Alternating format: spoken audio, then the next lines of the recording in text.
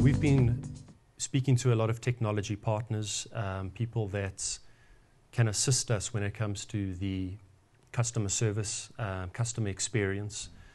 One of those things is the basics of stock holding and having the right stock in the right place at the right time.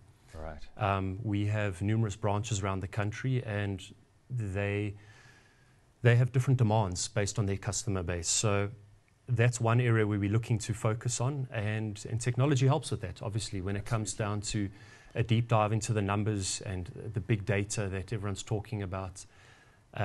That's one way. The other way is online. E-commerce, as we know, is exploding. Absolutely, yeah. It's something we're focusing on and want to get up and running.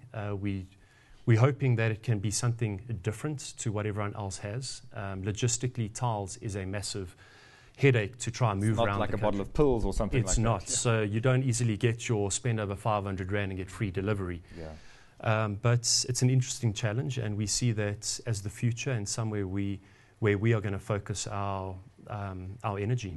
Great.